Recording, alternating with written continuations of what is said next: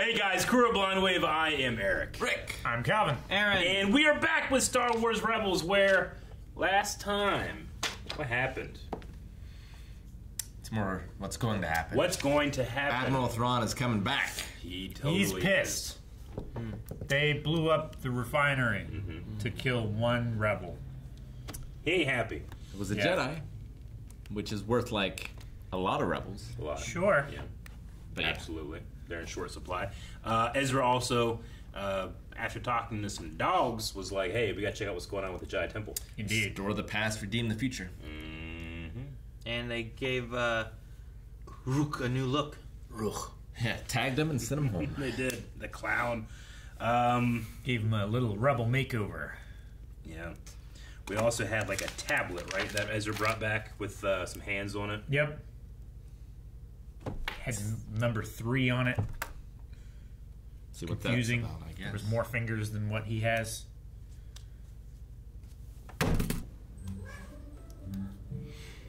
These things aren't extinct yet. Nope.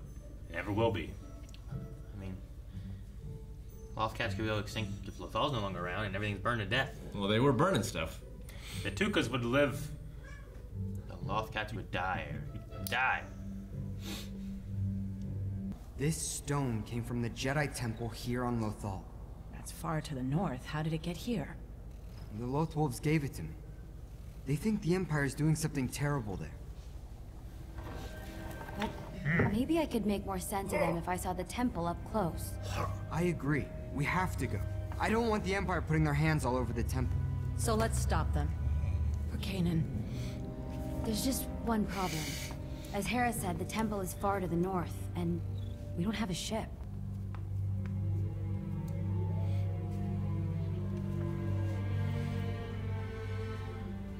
It's cool. I was hoping you'd raise an X-wing out of the ground. Where'd you get next wing? Or a bunch of frogs.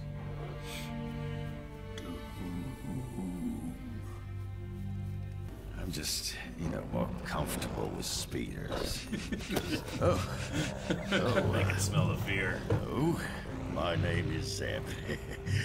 Zeb, those ones don't talk. How do you know? It talks with its eyes. Chopper doesn't get one. No, he's got a rocket. He can fly. He can be a speeder. Chooses not to. Gotta conserve his fuel. We've never once seen him fuel up. I don't think he needs it. It's propelled by rage. It's the first time I've ever seen her use her goggles like that. It's not often, that's for sure. She wore it when she flew the B-Wing, didn't she? No, she had a helmet with goggles on the helmet. Oh, okay. There There you go.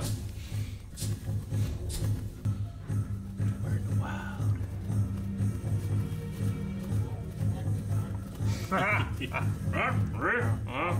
That would make you sick.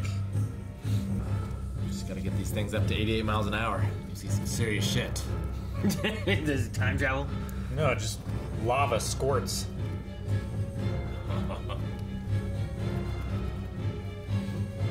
Ah, they're running into the grass.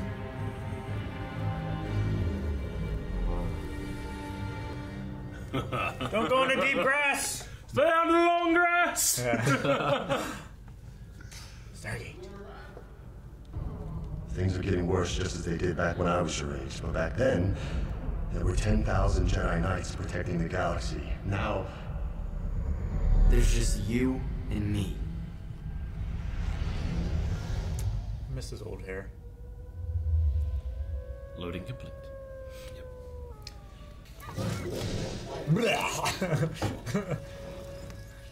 Kanan said they're deeply connected to the Force. I'm just glad they're on our side.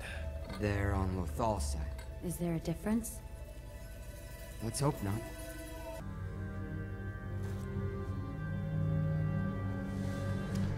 Dang. Right? That thing spins up, so they just dug down. Ugh. This is no military operation. You're gonna need a disguise. Zeb is just always looking for an excuse to beat up on scout troopers.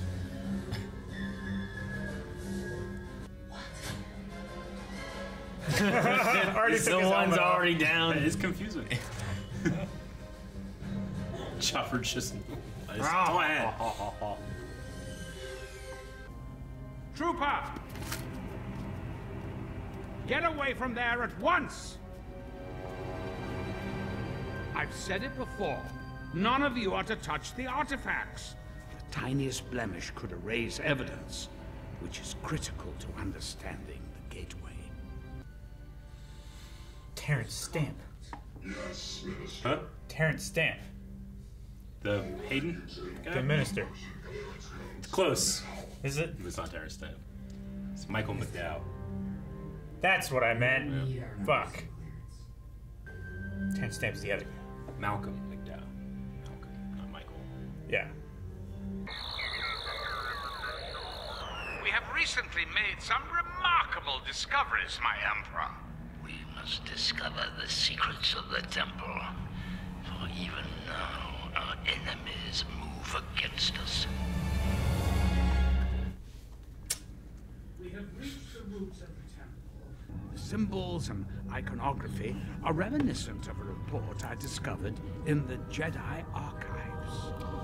A lot of Jedi temples were built on Sith temples. Yes. Right. They are key to unlocking the temple. I'm sure of it.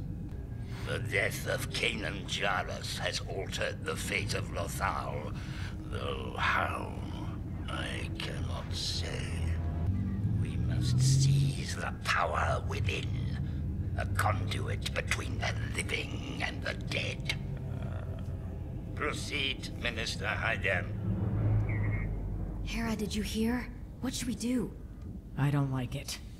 We can't let him enter the temple. And they'll crack the code. It's only a matter of time.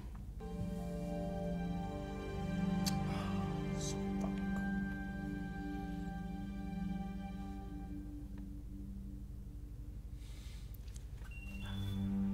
cool. Go. We'll keep watch. But I want you both out of there if I give you the order. Absolutely. Thanks, sir. Let's go. We'll be fine.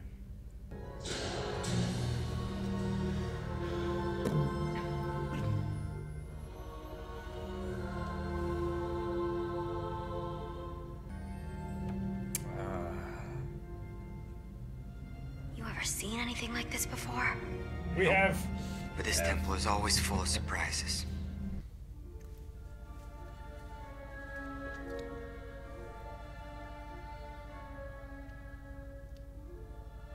Well, I've seen a bird like that before. Whenever Ahsoka visited us on Adelon, it was always nearby. Look, the hands. They're the same on the figures as the ones here on the stone. And that means something. Ezra, it's art. Everything has a meaning. Those lines are like paths, and the rings are planets, or doorways. Okay, but which one leads into the temple? We're about to find out.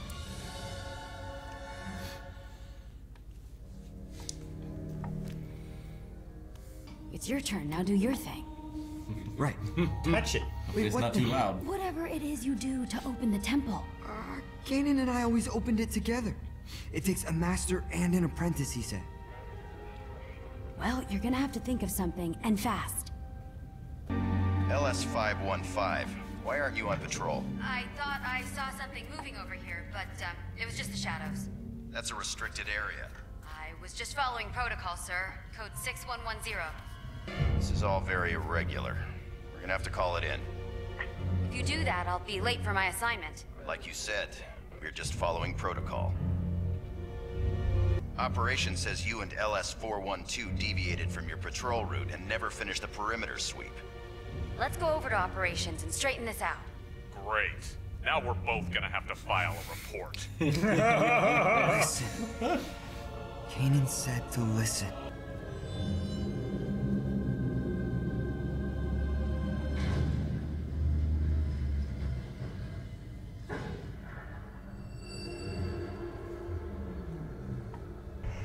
We are the ones who fight the power.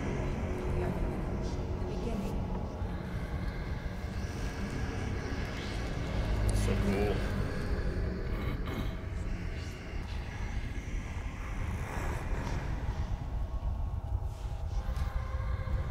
come back to this painting and be like, where the hell the dogs go? What the dog doing? I call the Emperor. Fucking dogs are gone. Bella. This is it.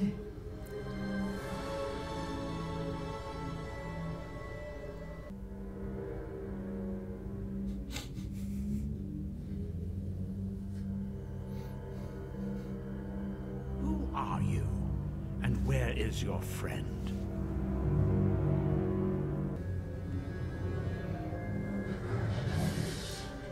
Gotcha. It's like Mario. Yes, Jumping Rick. into the painting. He understands.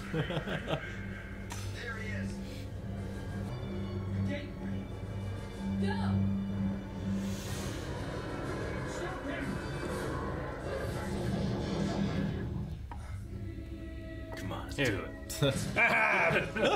9 3/4. Yep.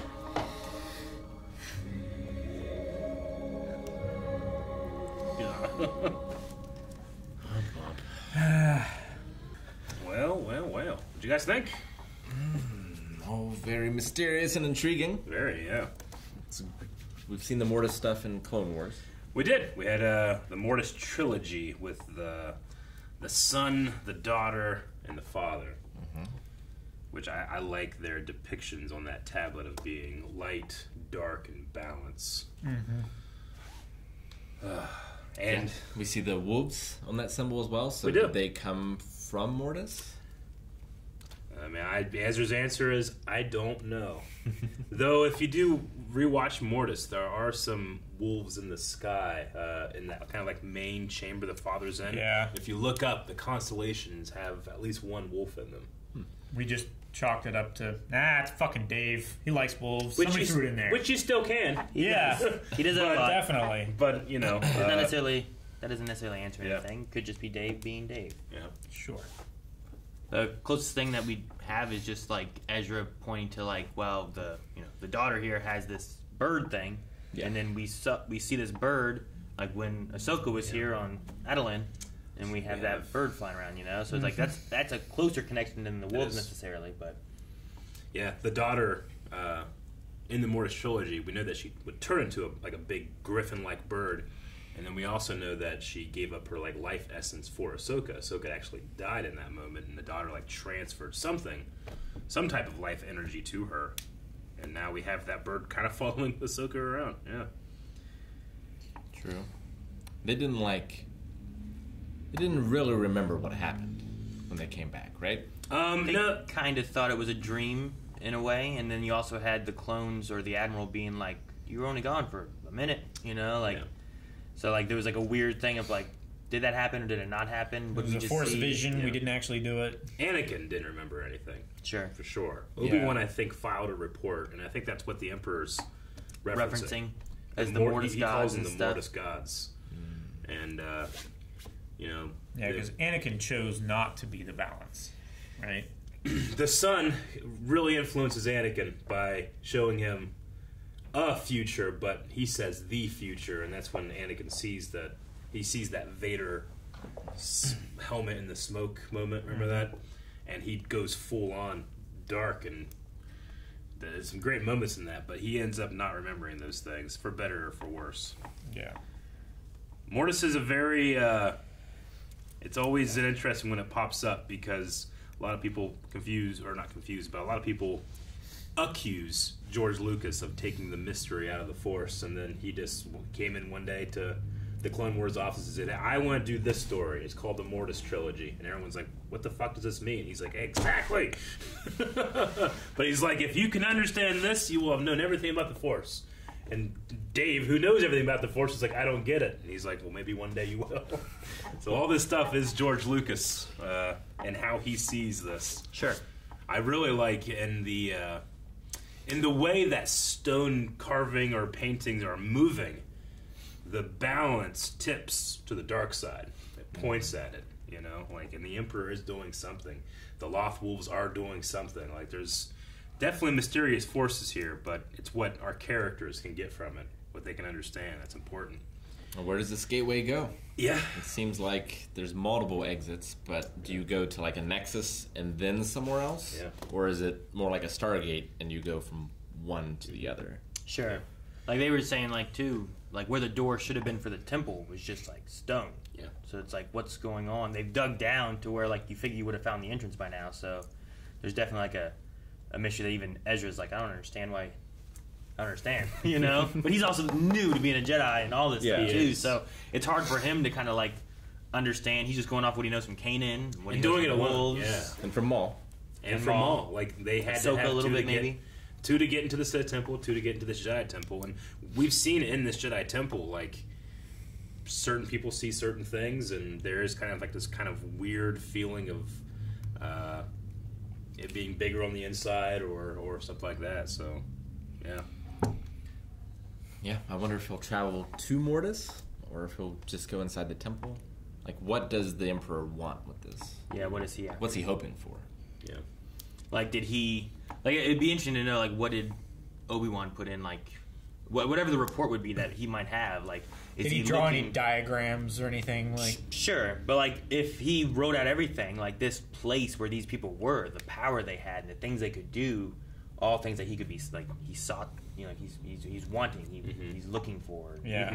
So, like, if his goal is, like, I need to find them, take this power for myself, like, that seems very Palpatine, you know, of knowing how to control life and, you know, all that kind of stuff. So, I do like on the idea of, like, the Force has no mystery, but then, like, through Clone Wars and then through Rebels here, like, you get more of, like, well, what is the Force? And you have, like, these other civilizations or cultures that are using the Force in different ways, and it's more magical, or it's more of, like, a mystic fortune-telling in a way, or, you know, whatever the case may be. And then here you have, like, these wolves, where it's like, how did we get across the planet, you know? How are we running? And we dive into the grass, and it's like, I don't know, Kanan said they had a deep connection to the Force, but, like, what does that mean, and how does it work? And it's just something new and different to, like, what exactly is the Force, and how does it all connect? It seems like Kanan had a conversation with that greater white wolf, Loth Wolf.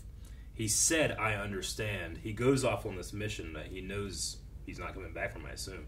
And the Emperor here says that the death of Kanan Jarrus has changed the fate of Lothal. Sure. But he doesn't really understand how or why. Yeah. Is it because of the TIE Defender? Is it because of the Jedi Temple? Is it because of, I don't know. Like, did it drive Ezra to do this? Yeah. Which maybe having, like, a closer connection to the Force here on Lothal through Kanan, Ezra can make that connection and actually travel through. Having the guidance of Kanan through the Force, maybe he's able to, like, figure things out better. I like so far the depiction of the Loth Wolves, where they don't seem like they're not on our side. They're not really against anyone or for anyone. They're for Lothal. They're on their own. Like they're not light. They're not dark. They are this, like, almost like nature spirit that doesn't care about galactic politics. Sure, know? It cares about it's something deeply wrong with what the Empire's doing. Well, it cares about the planet. Yeah. I like that, like, the normal Loth Wolves are gray, but the one that has a stronger connection to Ezra is white. Yeah. It's like the wolves are themselves being balanced in the opposite of the way with the Emperor and all the dark side stuff going on. Which I think it's important that they made them. They're also scary. They're 9 feet tall at the shoulder. I'm talking about Kanan changing Lothal and stuff too. I've been watching through Rebels with my kids, and in season 1, it's around the time whenever the Inquisitor captures Kanan and they have to go they have to go save him and everything. We have the end of the first season happening. Before they go to do the radio tower thing, there's a time when Kanan's talking to Ezra and he has a line where it's like, you know, at some point we all might have to make a sacrifice for the greater good. And I like that being there, because I didn't think about it, you know, when I first watched it. I don't remember if I was in the reactions during then or not. I can't remember now. But in that moment there, and I wouldn't want to have said anything. You wouldn't have said anything. Because it fits with Kanan later on. But there's Hera feeling like he didn't want to be in this battle. He didn't want to do it. But there's, like, that mixture of like, well, what did he do? What did he talk to the wolves about? Yeah. And like his sacrifice, whether it's for the TIE Defender, whether it's for the Temple, for the Force to stop the Emperor, whatever the case may be of why he did it, like it feeds back to that season 1 moment there where he's like, at some point we all might have to sacrifice ourselves for the greater good. Yeah. I kind of like that a lot. Me too. Yeah. I like how they do stuff with different characters. I like in this one, Sabine goes with Ezra, not because she's going to help him be able to fight her way in or out or anything necessarily, but because she knows art. And it's like an extra skill. It makes me think of like a D&D party, which all of Rebels kind of has a D&D party Sure, aspect, she can right? roll like a And skill stuff. And like you need to be able to look at the art and understand it and stuff, and maybe like, okay, well I did my thing. Now it's your turn. I just figured out some information. It's a neat way of having like different aspects of each character and what they're good at. Like Hera's a good pilot. Without any force, she's a good pilot. Sabine, like she's a great Mandalorian, but she also knows art, and it's not like a battle aspect that helps. Yeah. But it's something that helps with the story and it does. Ezra needs to know, and I like that a lot. It's something that makes Grand Admiral Thrawn a very threatening character because he kind of has those attributes of all of them. Sure. Yeah. Yeah, they called whatever this is a gateway, but they also called it a conduit between the living and the dead, which I'm sure Palpatine is interested in that. Yeah, if he could channel all of the energy from all of the dead Sith, I'm sure that would be very good for him in the long run. Yeah, if he could be like all the Sith or something. Yeah. Something like that. I am all the Jedi. And I wonder if it was because we're close to this conduit. Is that why Kanan appeared next to Sure, I like Hera? to think of that too, of like, it's not, because Force Ghost things happen, but I don't think this is a Force Ghost moment, but I think it's her kind of feeling Kanan. It's like that idea of like when people are like, my husband passed and I felt that he was sitting next to me, It's not necessarily like if Zeb would have looked over, he'd have seen him too, like you would at Endor or something at the end of Return of the Jedi. But I think it's just Hera's like thinking and she feels that Kanan's there with them.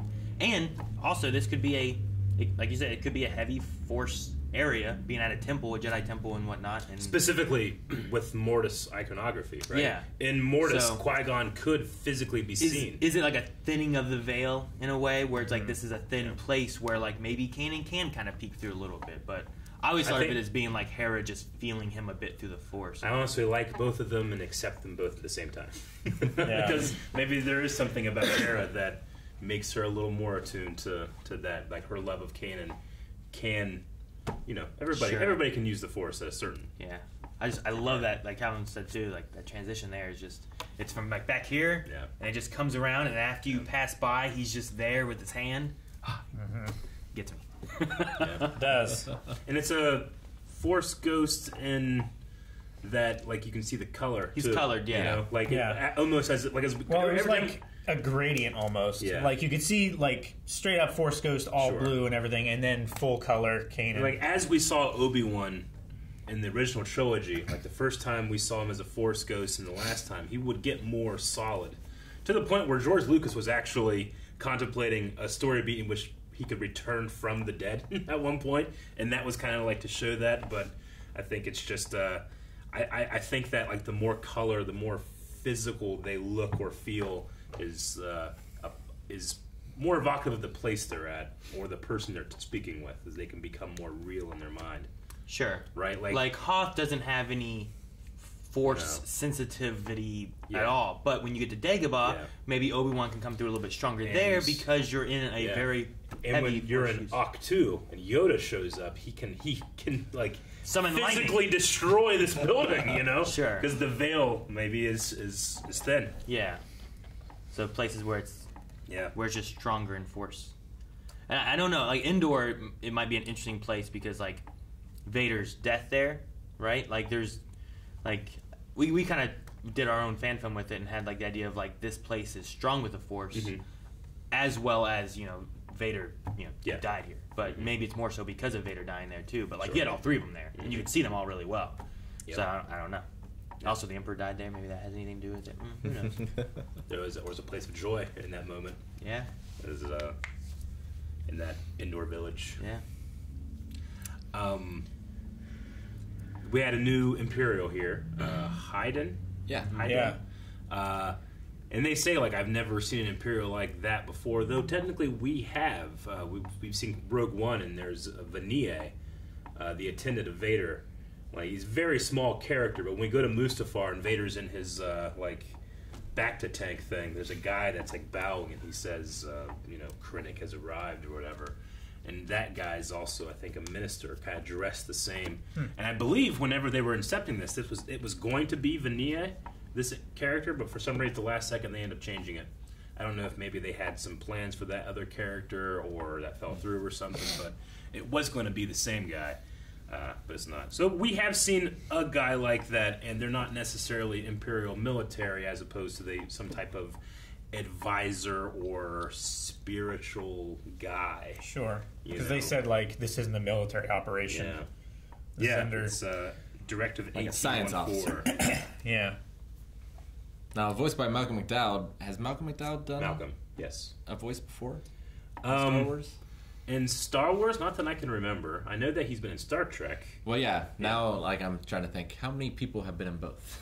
Sure. Star Wars and Star Trek. There's a small group. In the animated, there's been a few. Yeah. There was, who was the guy that did, I think he was the senator, who was doing the, like, against the Empire, but really he was just not, he was with the Empire and was trying to trap him. Sure, yeah. Oh, you're Senator talking about Travis? Travis, I think. But yeah, I think he was someone from Star Trek. Paul Travis. George Takei. George Takei, of course. Has been in it before. There's been a couple others, too. Yeah. At least voicing. Yeah. I don't know about, like, any of the live action elements or anything, but I know there's been a few. Star Trek. J.J. Abrams. It's funny, there was recently, there was a crossword puzzle in the New York Times, I think it was. Yeah. And across the question was the best of two popular sci-fi franchises series. And if you put in Star Trek or Star Wars, because they both fit, it worked. Yeah. Yeah. Like the interacting letters. There was one is like a word that precedes with band, and it was wristband or waistband, depending on which one you put in. And all of them had that kind of thing. It was payee or payer. And I was like, well, that was kind of cool to have an idea. Fucking really cool. You can pick whichever one you want, and it still works the whole way. So, but which one is right? What do you guys think of the guy that's playing the Emperor? Pretty good impression, right? Yeah. I always love when they can bring an original actor back. Yes, indeed. Ian McDermott. Mm-hmm. It does have just a slightly different feel. Not that Sam Witwer does a bad job by any means. No. He does an incredible job. It's an incredible impression. But it is an impression. It is. I agree. And anytime that you can get the original actor back, it just has such... I don't know.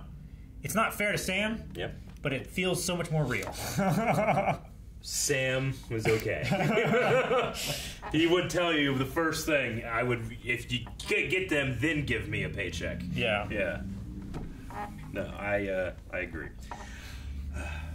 Like, I know he had conflicted feelings about Darth Maul, in that not just getting the role, but they kind of approached Peter Serafinowicz for the Solo cameo that Maul has, and they ended up not going that way, to the point where they had Peter actually record those lines, but they wanted to have a more cohesion of Darth Maul, and they chose to go with Sam, and I know that he had a rough time with that. Yeah. It's like, okay, I understand, because we're bringing, people want this Clone Wars version of Maul, yes, but that's the guy, Sure. So, yeah. But he's changed from who he was before, too, right? Like, when we see Maul again in Clone Wars, he's not the same Maul. So, like, his voice changing, I think, can work, and it's okay. But, no, I could definitely see being the other guy. And, like, well, damn, why didn't they get me to be Maul in the Clone Wars series? Well, damn, why don't I get to be Maul in this? I was Maul, Yep. Yeah. So, I do like the holo trick of using a message that was already recorded. Made me think of Transformers. Mm-hmm. Mirage. A little bit. Do that a lot. Is that from the cartoon? Yeah. Gotcha. I thought you were talking about Bumblebee, how he could only talk in broadcasts. No. Back in the old cartoon, that was like their go-to move. Like, we need the Decepticons to fight here. Let's make a giant thing for them Optimus to shoot at. Prime. Yeah. That's cool. think it's really interesting that as they are somehow teleporting or moving through Lothal, we have a vision that looks like hyperspace, moving through space. Sure. And then, like, flashbacks, you know, to an extent of, like, but they actively heard those voices. Not just the Force users either. Yeah. Zeb's like, I don't know what just happened. You know, but Sabine's like, did you hear that? It is interesting. Yeah. It's like instead of hyperspace, it's force space. Yeah. It's like you can see things that happened that like influenced the Force. Yeah. Or the Force was guiding Kanan, or you know, having him see these things. Yeah, but I mean, you know, from what we know about hyperspace, it's not just moving very, very fast. I mean, you have to move very fast to get into it. Sure. But it is technically like this almost like other dimension that it exists. So it's very interesting. I love invoking that line of Kanan when the Grand Inquisitor has removed Ezra and you think Ezra's dead. Kanan should be unbalanced because he should be in grief. Loss. But at that moment, he's like, "You fucked up because now I don't fear anything else." And he became balanced. It's what the Jedi strive for. They almost never get. They strive for balance by not having something to worry about, to fear. But Kanan, in that moment, he gets to do it. And I like that they invoke that, then show what the personification of the balance with the Father is. It's just a really cool connection to throw in there for that flashback. Kanan's the father, Ezra's the son, and Ahsoka's the daughter. Is Ezra dark? But you know who the son is? Sam Witwer! Oh, yeah. True. You can't take that from him. No. He's an original character. He started voicing. Which is I've always found interesting because the design of the sun looks very much like an alternate version from The Force Unleashed. The Star Killer? There was like a dark-looking Star Killer character that looked exactly like the sun. With the facial tattoos and Star Killer, played by Sam Witwer. Yeah, really cool. We all should be as lucky as fans to be able to be ingrained so hard into Star Wars, Sam. Fuck. He's everywhere. As he should be. Look at his face. I know, look at that face. But also, you know what you should look at? The subscribe button. It's under this video. Please hit it, because it looks so good. This is the year of 1 million subscribers. But this is also the time that you want to go to patreon.com/blindway and watch the next 4 episodes, because holy shit, we're going to have some fun.